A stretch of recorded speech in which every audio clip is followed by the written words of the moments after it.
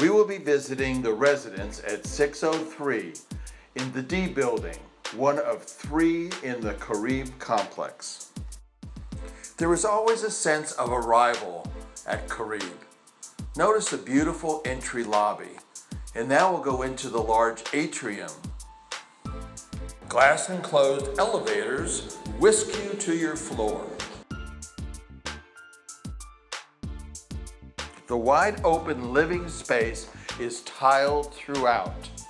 This grand space includes the wet bar. We have a wine chiller, ice maker, and utility sink, granite countertops, and storage for your adult beverages.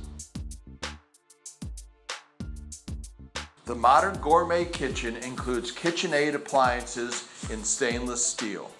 Note the wide counters of granite, stainless steel sink, and even a warming drawer. The master bedroom has a king-size bed, and check out that view. That's Robinson Island and the Intracoastal in the distance, with additional condos along the Gulf coastline. As you would expect, the master bathroom is as spacious as the master bedroom. Note the walk-in shower, the jetted tub, the large walk-in closet, high countertops, and lots of storage. This guest bedroom offers single beds for flexible sleeping areas. It is attached to the powder room, which gives it a full bath walk-in shower. The second guest bedroom has a queen-size bed.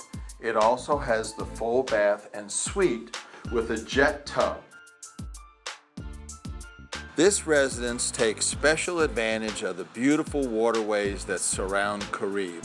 Directly in front of us, we see a series of small islands. The large one is Robinson Island, but all of these serve as the playground for boaters from Florida and Alabama alike.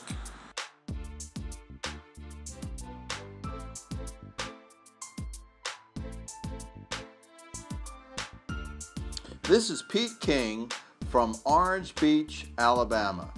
I hope you have enjoyed this tour of Caribe. If you have other questions about this property or others along the Alabama Gulf Coast or in Perdido Key, Florida, please see me on my websites.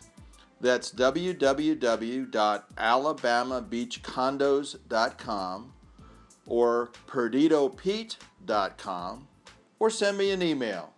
You'll find me at pete@perdidopete.com.